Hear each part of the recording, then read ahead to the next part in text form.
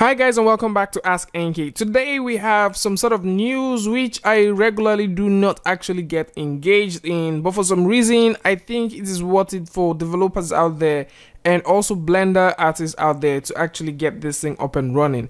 And so, the chairman of Blender Foundation and also the founder of Blender Institute and Animation Studio, ROOSENDAAL, has actually taken to Twitter and he has expressed what he feels and what he thinks Blender is all about. And it is not far-fetched from what we already know, that it is a free software which is covered under a GNU and a GPL license, which simply means that you can go in there, whether you're writing a Python script or C++ script, you can go in there, develop plugins for your own use and also make it public and do whatever thing you want to do with this program. Actually, you can go through the feed and I'm going to put links to these in the description, so you'll be able to read everything that he has talked about this on Twitter, and you would also be able to see a couple of things that other people are responding to this. There is a lot of positive things coming out of here. And finally, in the disclaimer, he said, I'm not a lawyer and I'm not a licensed expert, just sharing how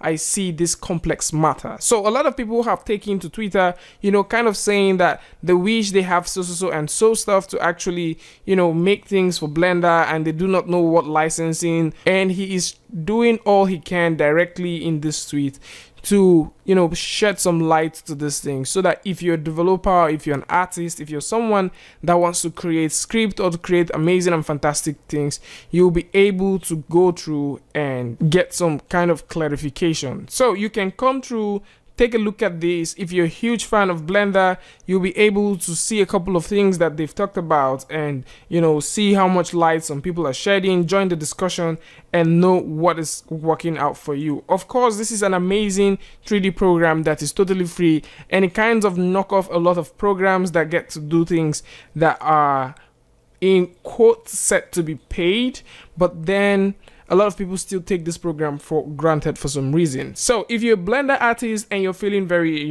happy and you want to read this stuff, you want to see some of the updates and other things that he has said earlier, I would really suggest that you come over. Our link is going to be in the description so you can read about these things and get informed.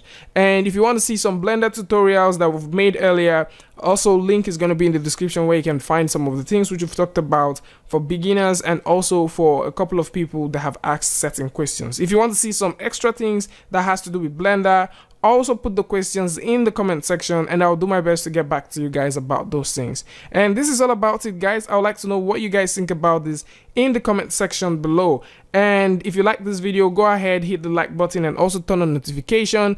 And one more question is, how are you guys enjoying the 2.8? I would like to know what your reaction about 2.8 is, and if you're super excited for the final release that is coming out soon. If you're new to this channel, go ahead, hit the like button. Also go ahead, hit the subscribe button and turn on notification so you don't miss the next news or the next update that is coming to you. You can also check out the channel and see other updates that we've talked about. Probably there are certain things you did not catch up with. You can go ahead, check them out and get informed. And until I see you guys next time with a tutorial update, Free Friday, Tutorial Tuesday, tips and tricks, things like this.